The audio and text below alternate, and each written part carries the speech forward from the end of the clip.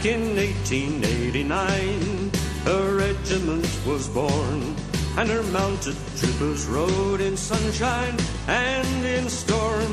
From Bechuanaland to the mighty Zambezi, known by many names, she was the BSAP. Come ye troopers of old, where'er ye may be, drink a century toast to the BSAP, and we'll sing a couple of bars of the good old Kamakai song to the BSAP, and the regiment lives on. She has served in war and peace, had glory and has bled a multi-sided role in the land where she was bred. The guardian of that country, she was always there, like that trooper that was molded on the Morris Depot Square. Come ye troopers of old, where'er ye may be, drink a century toast to the BSAP, and we'll sing a couple of bars of the good old Kamakai song to the BSAP, and the regiment lives on. Old black boots may march on, reservists may grow old, and part who might have done their very last patrol, lost Bobby on his beat, lost airman in the sky, lost B-girl on the radio, the legend cannot die. Come ye troopers of old, where'er ye may be, drink a century toast to the BSAP, and we'll sing a couple of bars of the good old Kamakai song to the BSAP, and the regiment lives on. At the outposts of the world, the regiment lives on, in the land of the silver fern, Australia and Hong Kong, in Britain's misty isles, beneath American skies, in Africa her birthplace, the spirit never dies. Come ye troopers of old, where'er ye may be, drink a century toast to the BSAP, and we'll sing a couple of bars of the good old Kamakai song to the BSAP, and the regiment lives on to the BSAP, and the regiment lives on to the BSAP, and the regiment lives on.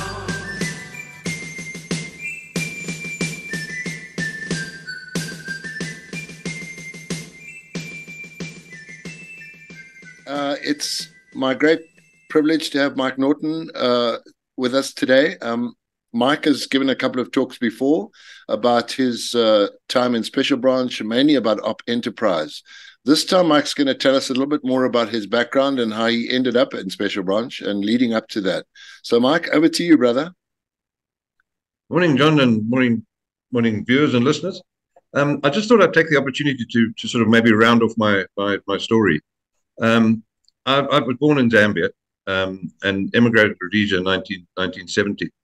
My parents were farmers and my father had an engineering business, but when Zambia turned that sort of went into ruins in 1970, we moved down to what was then obviously Rhodesia. Obviously having a bit of a background in farming, I looked at Gwibi Agricultural College, which I'd like to mention.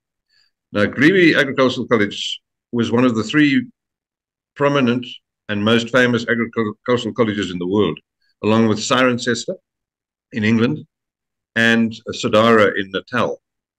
And we often got foreign students from abroad to Gwibi. Now, Gwibi courses weren't big. They were about 28 or 30. And what I had to do first is do what they call pre-Gwibi training. So I went to my cousin out in Mbukwi's and did the early part of 1970 up until October with him. And it was very interesting. Mbukwi's was new to me, but they had a pub and a rugby team, which was very important. And that helped me slot in a lot to that place. Great people, great district. and had a lot of fun and games in that part of the world. Then it came to going to Gweeby itself. The most interesting thing about going to Gweeby was the first week. Gweeby had a fast initiation process, which I guess helped when we came to all the other processes we had to go through. It was 1 week where you spent your time in your underpants and a pair of gumboots. You slept on the roof. When you were sleeping on the roof, the senior course to you would walk along with a broom handle and run across the corrugations. So you didn't really sleep at all. And that went on, for the whole time. Eventually you got so exhausted you did sleep. You were chased around all over the place in your underpants and gumboots, normally with your gumboots full with water. And then you had to drink the water out the gumboots. It was quite an episode, I can promise you. Obviously, towards the end of the week, it eased off. Punishment for doing something stupid was to put your tongue out and get it sprayed with aloe, with crushed aloe. And you can imagine what that made your mouth feel like. Obviously, we had meals as normal and all the rest of it. It was just a very interesting process that we repeated on our junior course the next year. But anyway, all fun and games. So the last night of the pass out of the what they call initiation, we had a fierce party and everyone fell down, and that was the end of it. And never, that you were now a fully fledged student. But I got to mention a few things. We were hooligans. We were very, very mischievous. And when you get 60 guys that age together, the shenanigans are just, I'll just relate one or two to you. It was the time of the Pierce Commission. Remember that when they tried to get acceptance for the votes, the way it was set up as a sort of partial recognition of black voters. Well, it didn't go well, as you well remember, but that's not what I'm talking about. The British Embassy came back, and I think it was on the top of one of the tall buildings in Gordon Avenue, and they had the British Union Jack flying for about a week or two when they were here. We were in town having a bit of a, probably Cock Door and a few other places, when one of our guys spotted the Union Jack hanging on the flag up there. Now, normally, as you know, flags get brought in at dusk, but something had happened. So there was a staircase to get up to the top of that thing, and three of our guys roared up that staircase up to the top, onto the top floor, to find what the problem was. The problem was the flag rope had broken, and that's why the flag was still out there. Not to be deterred, very nimble fellow, course mate of mine, who subsequently, unfortunately, was killed, climbed along the pole, grabbed the flag, headed down the stairs to be met by the BSAP.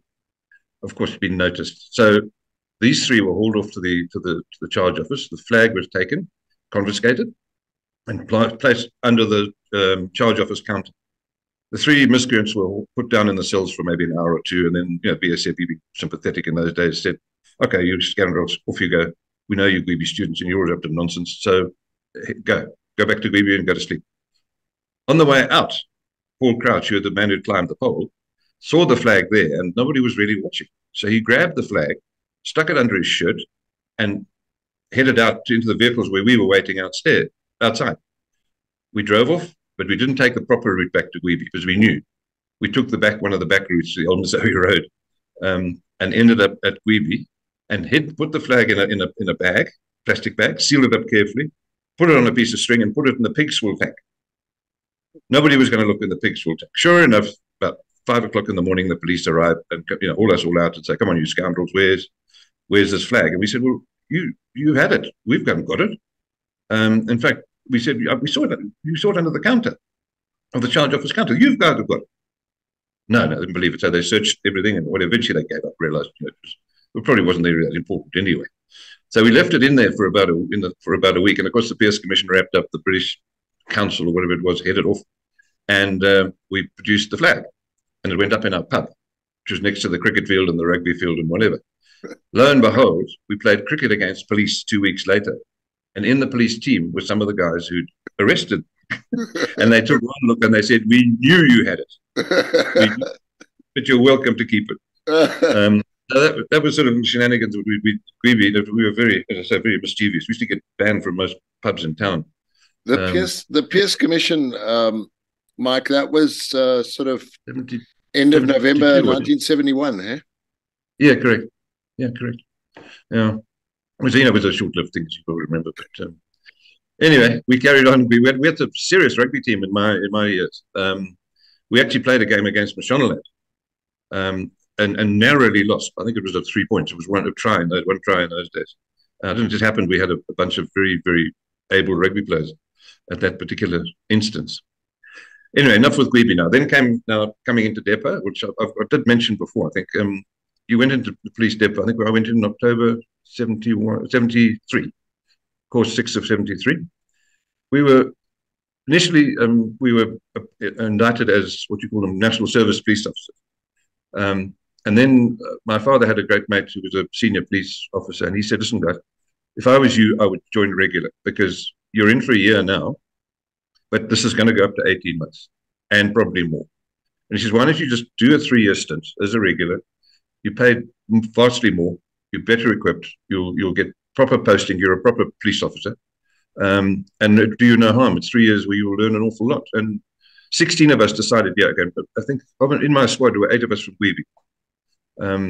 And we all went in as regulars. We were a small squad, 16 only, because they needed to get us through and out before the big national service intakes came in. So we were rushed through in 3 months. We avoided the dreaded equitation, thank goodness. We didn't really feel like riding horses. But, we got through quickly. Usual training. We did a fair bit of coin training, funny enough, along with the law and police and all that sort of stuff.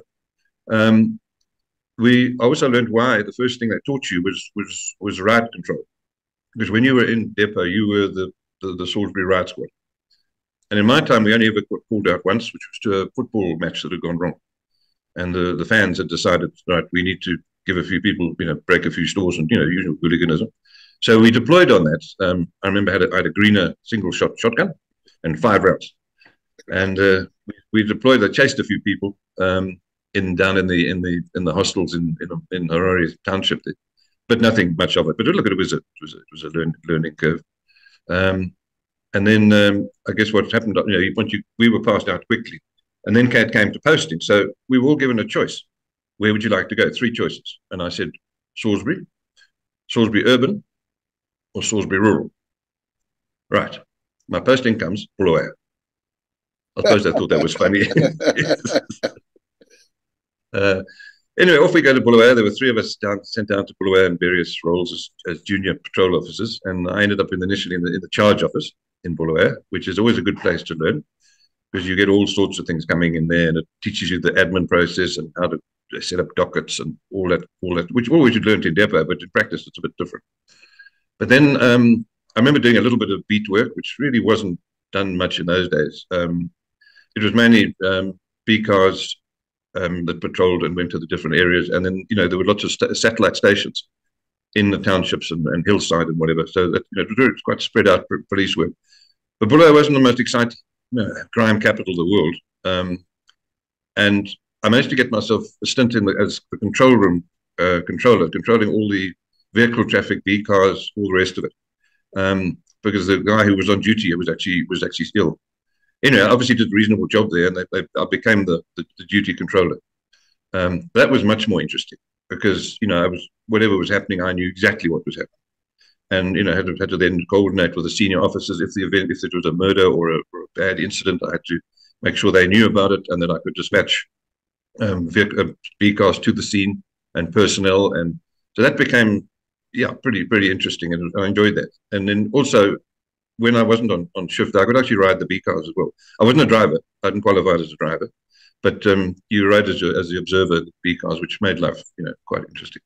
We did get up to mischief, of course, when it was a really boring, evening. We'd go out to hillside dams there and then try and shoot rabbits. And then try and disguise the reason we'd have there were shots being fired. So we did. Mischief it kept you going with that sort of stuff. I did my first Part 2 call up from Bulawayo to Mount Darwin, and it was when an incursion had happened of a small group, I think, had come through from the Sipalilo area, and were heading down towards Ntorishanga.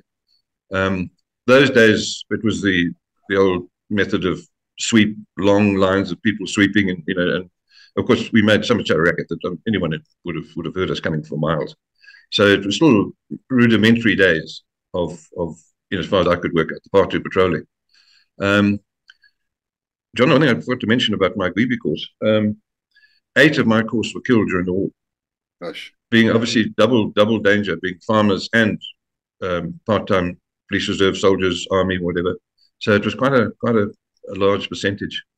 And one of them was Paul Crouch, the guy of Royal Union Jack Flame, and he was killed not far from his farm in Raffenburg in about 74, 75. Anyway, party patrol over with. I was then sent on a tracking course to Gokwe. In those days, Gokwe was a quiet area, so it was quite safe to do a tracking course there. And yeah, it was good fun. It was good. I was never going to be a huge tracker, but I did reasonably well, and got a sort of okay, you passed on that thing. Which look, it taught you bits about things about the bush, and all that kind of stuff. We went by train up to Kwekwe and then to Gokwe by truck. Anyway, on the way back, a couple of us got a bit bored and went to the Redcliffe pub and got a little bit inebriated. So we missed the train. Anyway, a friendly guy from Redcliffe drove us back, caught up with the train and got on. Well, the guy in charge of the tracking course was a particularly popular fella. And he was a bit sort of aggressive, and he was not a very pleasant chap, and nobody really liked him, but he was a good tracker. He as we got on the train, we obviously a bit wobbly. He berated us and all the rest of it, and then he pushed me, which I thought was completely unnecessary. So I smacked him. Now that's it's not supposed to be done. So when I woke up the next morning, there we are in Bulawayo. I'm promptly put on a charge for striking a superior officer, and I'm sent to barracks depot to sit and wait for my hearing date, which was 2 days hence or whatever.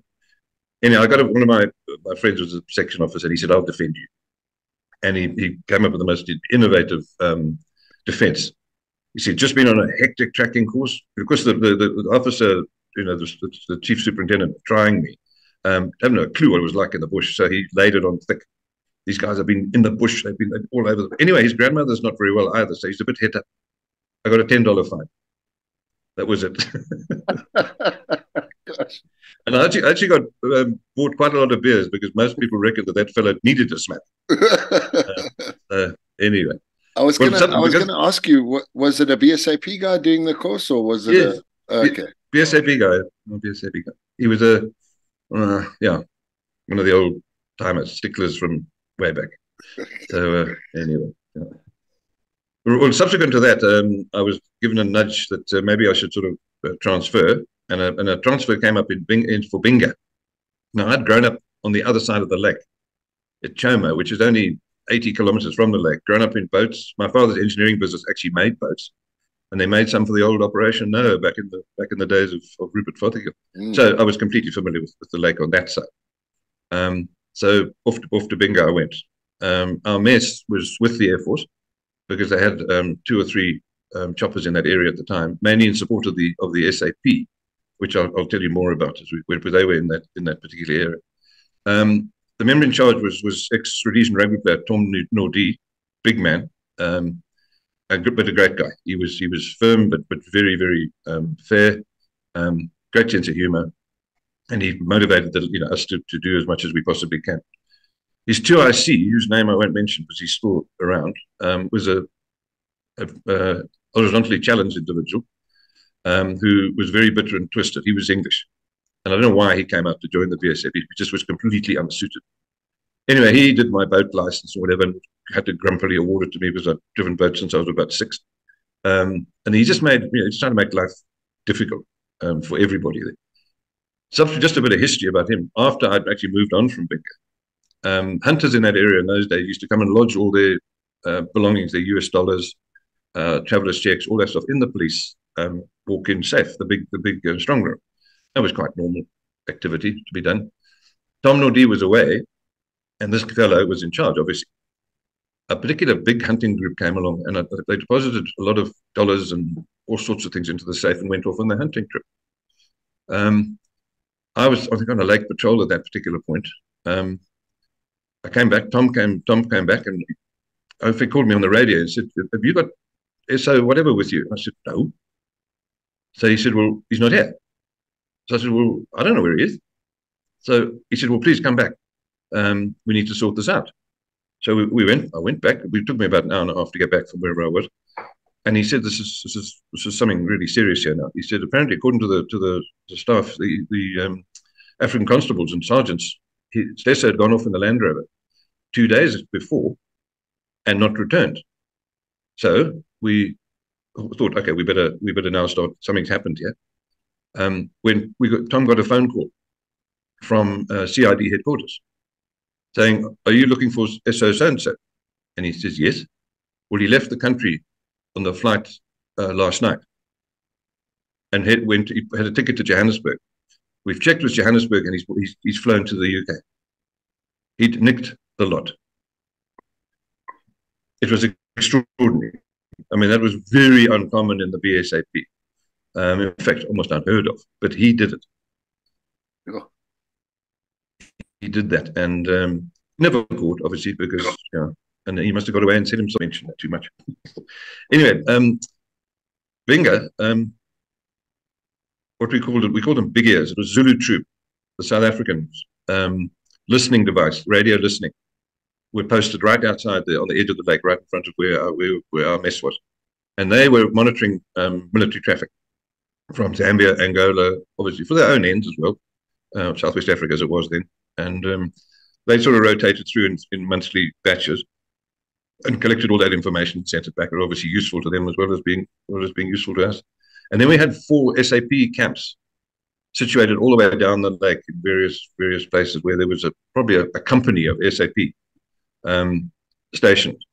And one of my jobs was to go to each of those stations, meet up with the SAP, brief them as what was going on, sometimes by water, sometimes by road, sometimes by air, and generally spend a couple of days with them trying to help them get settled and get used to the bush and all the rest of it. It was a pleasure because they were extraordinarily well looked after, soft beds, excellent catering, cold beer in the camp, and quite often a donkey would set off their quite elaborate alarm systems outside the camp, and about 2,000 rounds would be fired off of the sport donkey, and that was considered practice. So we were liberally supplied with items from their camp. I mean, we scrounged all sorts of very, very good things. So it made life quite a sort of pleasure there. Trolling the lake was always fun. We had in those days 19-foot boats with 120 horsepower Volvo Pentas in them. A bit sluggish, but they were good in rough weather.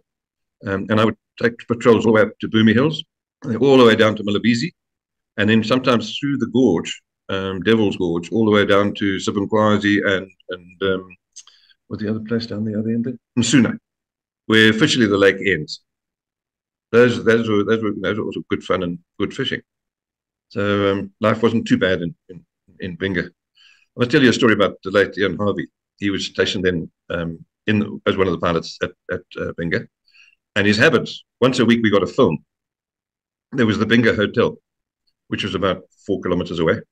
And we would go down there, sit outside, watch this big screen, some movie, whatever, blurred, and we'll drink a few beers and come back to the thing. One day Harves was a bit late for dropping people off, so he lands at the hotel. There was a good space to land there, no big problem at all. But he's landing, sort of around about 5, 6 o'clock, late last night. Comes and watches the movie. Has a few beers, of course. His tech says to him, "So what are you going to do with the helicopter?" "No, I'm going to fly it back." "Well, I'm not coming with you." He said, "Fine, no problem. It's a hop up the thing here. It's no problem. I'll see you up there." So we head off, drive it, get to the mess.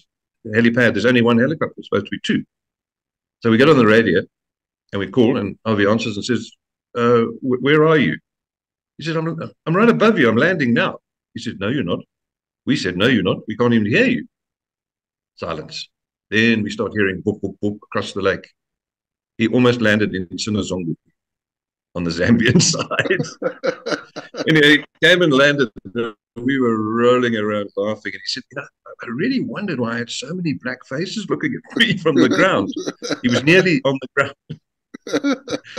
That was never mentioned in his lifetime. As you know, he retired as an Air Vice Marshal. Old Harves, he was a hell of a character. So, we had a lot of fun in Binga and did some work. I came across a suicide. Was one of the first ones I've ever come across of this type.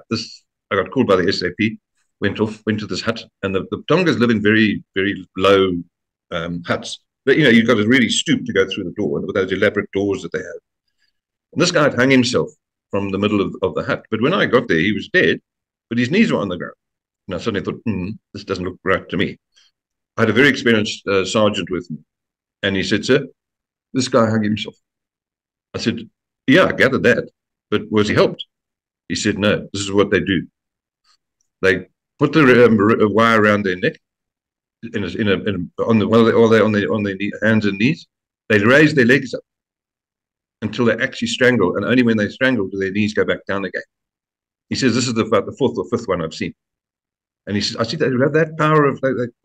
He said, "No, that's what they do. If they really get desperate, that's what they do." And we confirmed with other people that he was suicidal. So it was a matter of a radio call to the local bingo magistrate, and he said, "Yes, another one. Okay, fine, write it off. Don't worry about it." Well, that was extraordinary. It'd be a long time that somebody could actually do that, consciously. Anyway, that was, it was just an aside on the whole thing. Anyway, I went back on some time off, and at the police club, I bumped into a guy who was to be a big influence in my life all from there on, then Superintendent Danny Stannard of the Special Branch. And, Danny was a very good cricketer, and, we sort of crossed paths on that sort of thing as well. And he said to me one day, he said, "How are you doing in bingo?" I said, "No, it's great. No, it's great. He said, "Well, listen, I'd really like you to make a transfer to Mtoko." So I said, "Okay, well, sir, it's up to you. You must, tell whoever needs to transfer me. But why?" He said, "Well, things are going to start happening in that area, and I'd like you there." I said, "Okay, well then organise my transfer." I went back to bingo, collected all my bits and pieces, said cheers to everybody, and then transferred to Mtoko. Those days, there'd been one incident. It was a small incursion up by Baobab Beacon on the Mzoe River, which a small group had come in there and they'd been eliminated. But Mtoko was setting itself up to be a jock.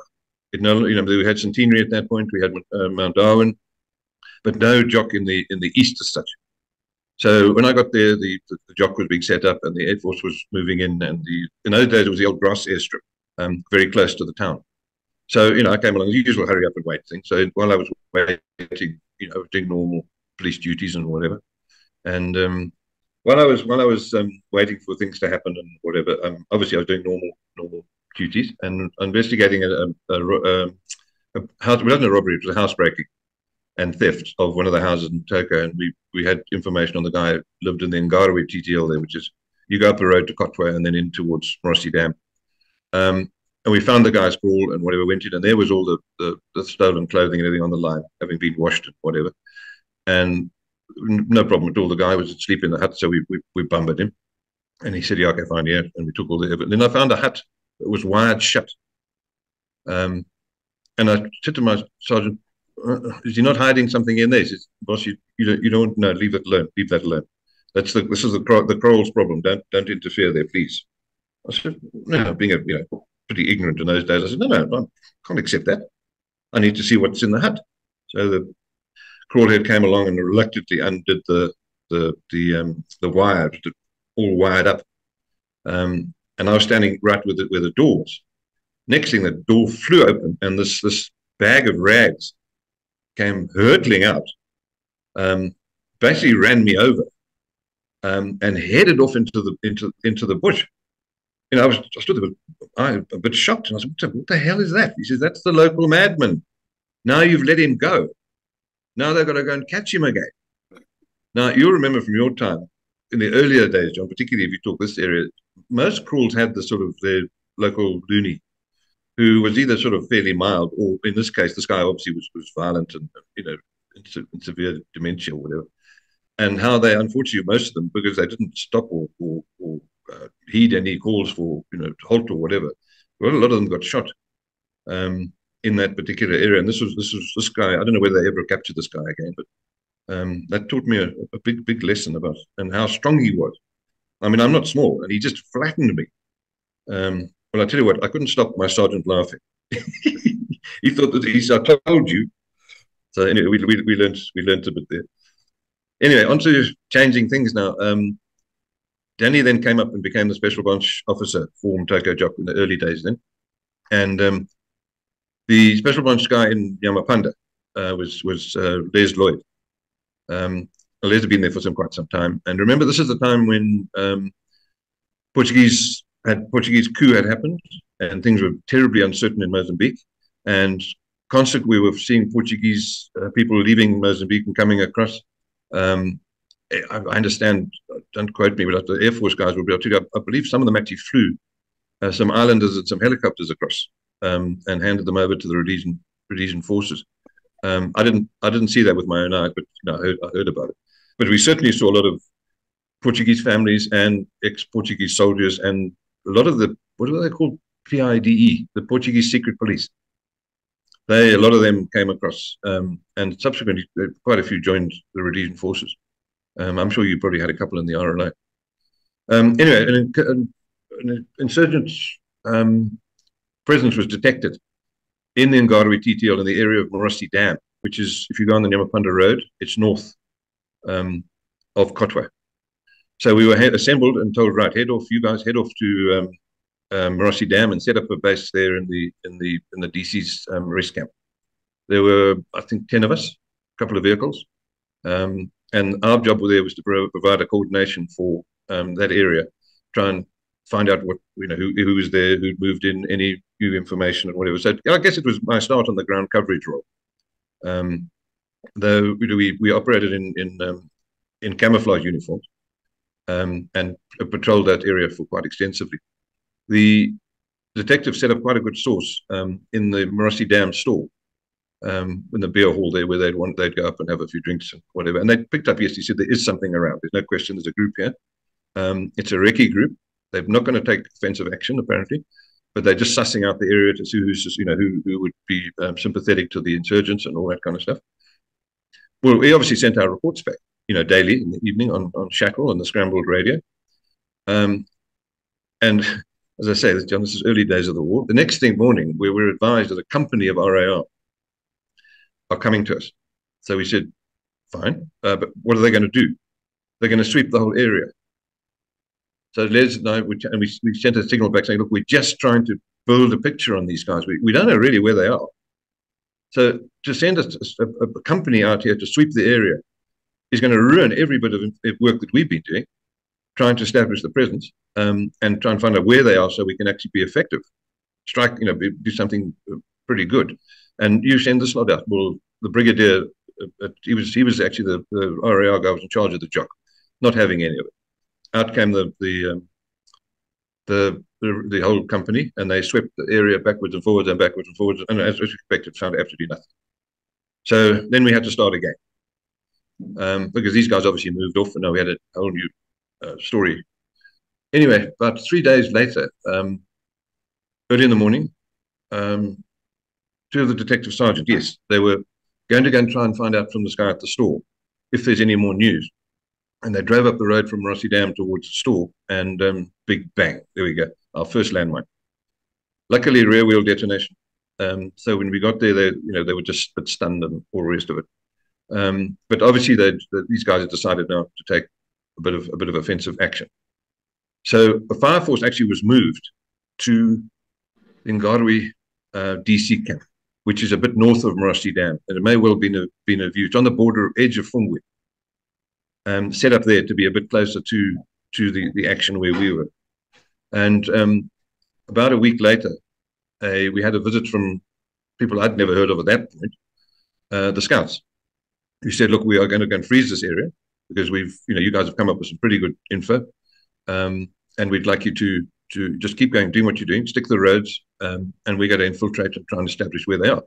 Well, that was all new to us, but I think Les knew about it, but we were a bit greener than that in those days.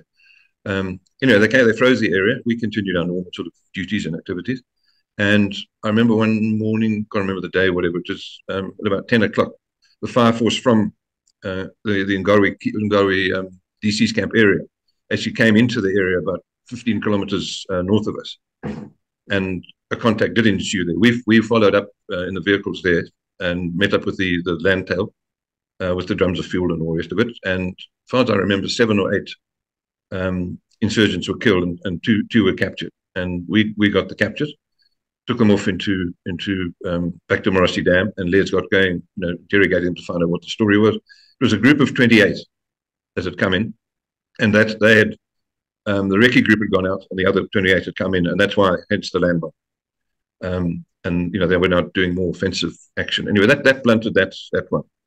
And I think the remnants just disappeared back into Mozambique, which is only about, as you know, Mozambique's only about 50 k's away from there.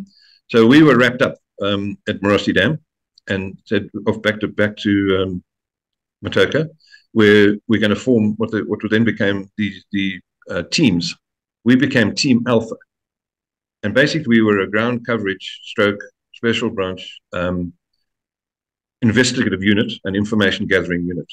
And we were posted to the little roads camp at Kotwa, which is on the road to Nyamapanda, about halfway between Matoka and Nyamapanda, on the flatland there. And our role became primarily then intelligence gathering in that area. There was myself, a guy called Gavin Hilton Downing Rabi, who was known as Yeti, because he looked exactly like the abominable snow oak.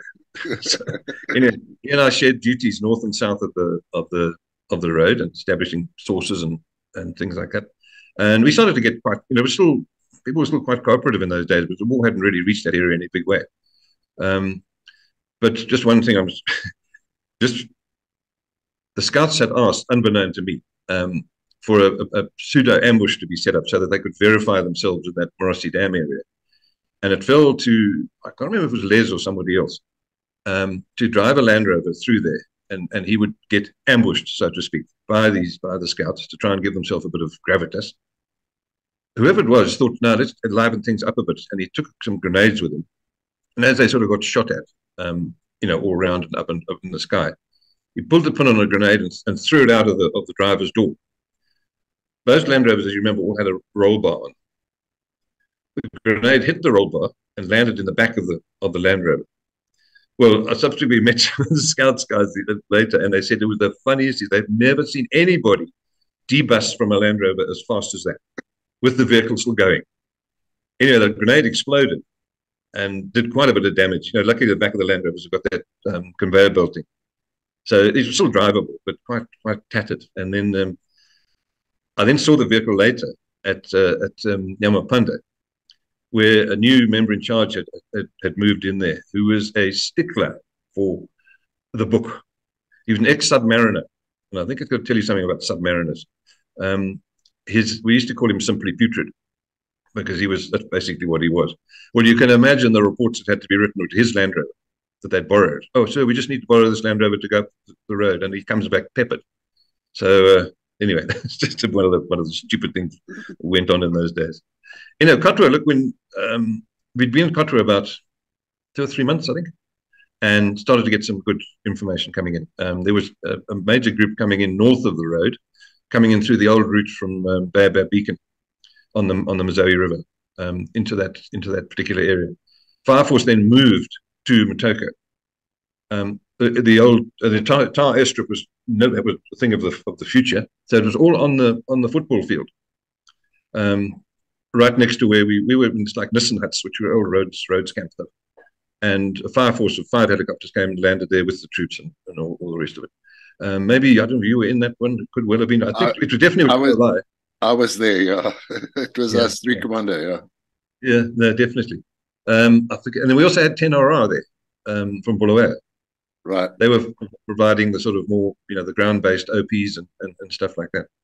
And I was looking back on my notes. I mean, we had a fair bit of success there over that last, it was about 6 months of activity in that area. Mostly north of the road, funny enough. That seemed to be where the concentration of the insurgents was.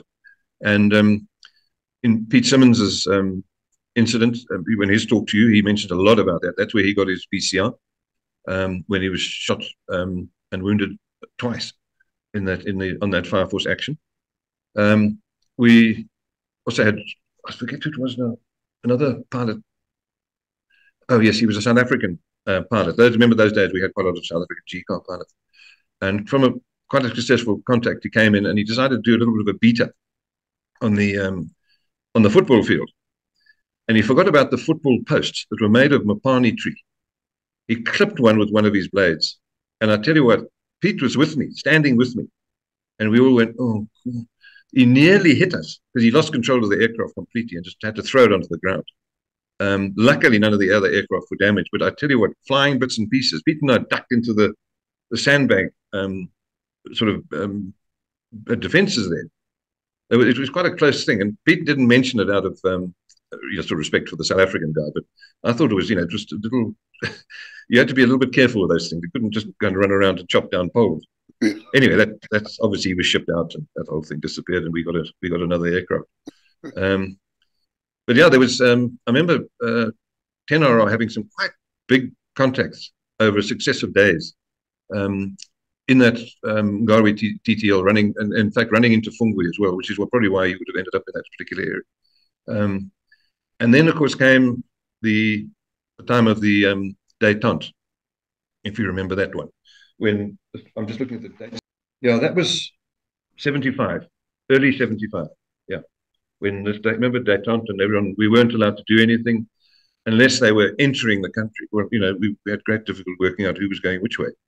But basically, it gave the insurgents a complete breathing space. As you will remember, things went terribly quiet. Most of them did leave the country. The Herbert Shungu incident happened in that time on the Mazoe low-level bridge, when a SAP patrol with 4 of them with a BSAP constable were approached by Herbert Shungu on the bridge and on the basis of détente. He sent a message saying, "Look, we're détente now. We're not going to shoot at each other. Please, would you come across and we need to talk and whatever." So that, unfortunately, the SAP, being really fairly naive at that point, started walking across the bridge. The police constable, the BSAP police constable, realized that something was afoot here, and he dived off the bridge into the river and swam. These 4 policemen were mown down by Herbert Shungu. And that really, I think that showed whoever was negotiating on this whole thing that it was an absolute farce, and it's completely unnecessary and counterproductive, and reduced the effectiveness. Les Lloyd had moved on by then, and Harry Naismith had taken over Nyamapanda as the SB rep there. And he told me, he said, "I think we'd basically beaten the buggers." And they were, this gave them the breathing space to go and regroup and then get organized to come back in again, which was a great political mistake for whatever reason. Okay, I carried on Kotwa. We had been there quite a while. And then it was early 76. Yes. I got the news that I was due for a transfer. I mean, I'd been there close to 18 months, and I think I was going a bit funny in the head. So they said, "Okay, go back to Nyamapanda. Just wait a bit of time there, and we'll notify you about an additional posting." So I went back to Nyamapanda and try not to get involved in any boring administrative duties. Simply Putrid was still the member in charge, so I just tried to avoid him and do what I felt like doing. Then one Sunday, Harry was away on time off, and a support unit stick was sweeping the road running along the minefield on the south of Nyamapanda, towards that big hill. What's it called? I can't remember the name now. It was always used for a relay. It was about 15 kilometers south of Nyamapanda. Actually, it's slightly in Mozambique, but it was fine. You could get up there and have decent relays. They reported a crossing of a big group. They estimated 60 to 70 strong. Harry was away. Jock Motoko immediately sent a message for me to go and join up with 10RR and go down towards Chizwiti, which is in the south. It was then a DC station in the south. And I went down there and met up with Major Sher and the same 10RR guys we'd had at Kotwa. Those were very good soldiers, those guys. Those Bulawayo guys were very aggressive and whatever, and they had their own trackers and all that sort of stuff. Anyway, they got onto the spoor and confirmed, yes, there was about 60. But the group had split into 2. One had gone sort of south towards the southern part of Motoko farming area. The other one was going north, continuing like they were going to cross the road and go up to Fungwe, Muramba, that type of area. They put trackers on both spoor, and about 3 hours later, the southern group was contacted. at that point, all the choppers were on external. I forget which external it was, one of the SAS ones. So we didn't have any air power. We had a Lynx, not sorry, a Lynx, not no, there's a Trojan, and you know Trojans were unarmed. They were only useful for radio communications and stuff like that. Anyway, 10RR did very well, and I think they got 6 or 7 in that first contact, including one capture who was shot through the mouth. Luckily, done no damage. Just his cheeks were must have been shouting at the time. Anyway, I got hold of him and sat him down, and we confirmed that there were 28 surgeons, and the rest were porters, and they were portering a lot of equipment, and they mainly mines, mortars. I couldn't establish if there were any recoilless rifles at that particular point, but it was mainly equipment to be cached in the different areas. He was only a card racer; he wasn't sure, where it was going, but we had a general direction. In the afternoon, the trackers contacted the Northern group and killed 3 or 4, I think, and those guys took off, leaving quite a bit of equipment behind. I think that's where the porter party really was with those guys, which makes sense going up to that particular area. So we recovered boxes of landmines, lots of ammunition, 60mm mortars. We'd had to go into the bush with my Land Rover, then collect them and bring them back. And the next morning, the fire force was then available again, and they did follow-ups on the whole thing. And eventually, once they got into the beyond the Matoka, sort of beyond Kotwa's area of influence, I lost, obviously, there were many contacts I heard of, but I didn't necessarily end up involved in that at all. Because at that point, I'd been told where my new posting was going to be, and that was going to be Beatrice, south of Salisbury, farming area, Afrikaans in the south, English in the north, but a great place. I came back to Nyamapanda at a serious farewell there, because I'd been so long. Our pub there was called the Gastric Ulcer, because it created many, many gastric ulcers, I can assure you. Anyway, I had that packed up from there, and that was that chapter of my life over. I moved to Beatrice. This was a completely different story now. This was untouched at that point by the war. I was nominally back in uniform, but only for a very short time. Inspector Pete Hamilton, who was the member in charge then, realized that things were going to warm up, and the Beatrice wouldn't escape the tentacles of the war for very much longer. So he said, right, I want you to revert to GC role, which you know well. Get out of uniform, get into an unmarked vehicle, and get around. Well, initially it did alarm the farmers a little, because all of a sudden they'd seen me in a uniform. Now all of a sudden I wasn't. But I've explained to them, look, we've got to try and make sure that things on the ground are covered. But in the meantime, I really enjoyed Beatrice. Again, it had a fierce rugby team, which I joined. Very good pub, country club. Very good people. I mean, we had the sort of rugby team was half English, half Afrikaans, because that southern area of going to Featherstone was full of all the Afrikaans immigrants who'd come there in the 1930s. What position did you play, Mike? Were you a lock? Well, no, I was a fullback. Okay. Fullback and wing. Okay, wow. Yeah, no. Yeah, no. So I could motor a bit in those days. So you were quite fast, yeah. Yeah, I was quite fast. I think I was, one of the first sort of big wings, as they called them. I took a bit of tackling, but no, it was great fun. No, then we went back to Mbukwi's for the annual Mbukwi's Rugby Festival, which Beatrice we won that year, and that was, I remember that festival went on for years and years and years. Great fun, great fun. Off the subject, what school did you go to, just by the way? I went to Dale College in South Africa. Okay. Did you ever, in Mbukwi's, when I was at Plumtree School, we had the Hamilton family, and yes. Did you meet the Hamiltons? Yeah, yes, very much so. In Mbukwi's, okay. Just yes, very prominent family there. Yeah, J.G. Hamilton, I remember. Tall, lanky guy. Yeah, lanky guy, yeah. JJ used to call him. Yeah, that's right. Yeah. Yeah, and his best friend was a short little blonde-haired guy, Cooper. We call him Scops, because a Scops owl is so small. Yes. So his nickname was Scops Cooper, yeah. Cooper and Hamilton, they were an inseparable sort of Laurel and Hardy pair, Yes. Yeah, I remember they played cricket for Mbukwi as well, back in the day when I was in and around Mbukwi. Yeah, no, those were great. But Beatrice was great fun. It was also so close to Salisbury. You could pop in for a movie and that kind of thing. So was good fun. Then obviously my time was coming up. to do my 3 years. And in fact, the OC manpower for the police in those days was my father's friend. And he actually gave me a shout, said, look, we've got to talk about your future and all that kind of stuff.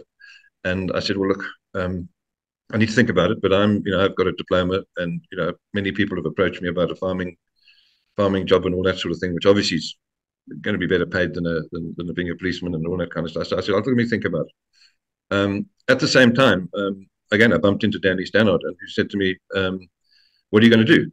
So I said, I'm angling towards going farming and stuff like that. He said, well, okay, that's fine. We'll invite you into Special Branch as a reservist. You won't make any difference. You'll still continue with your your sort of activities, but you'll be posted as a Special Branch officer to various areas once you leave the police formally in a couple of weeks' time. I said, okay, thank you very much. That's it's been, at least I knew where my call-ups were going to be, and they were going to be not boring. They're going to be meaningful. And as you remember from my other talks, I just about became a regular because I was called up. I was on call-up so often, particularly with Op Enterprise. I just never did any farming, but I did initially. In fact, my last day of being in the regular police, a farmer from Salisbury South phoned very politely at 7 o'clock, phoned the charge office and said, my cook tells me there were some men with guns in the compound last night. Well, I was completely stunned, as you will imagine. I said, okay, thank you. Is your cook there? He said, yes. So I said, well, keep him there. Don't let him go anywhere.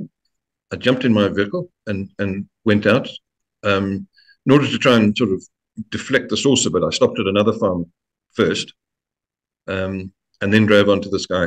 I can't remember his name now. Anyway, met up with the cook, who sat down and told me, yes, he said last night they came in at about 10 o'clock, woke the people up, said they wanted food. I said, how many were there? He says, I saw about 10 or 12, but he said, I think there were more in the bush. So I said, and did they have guns? Oh, yeah.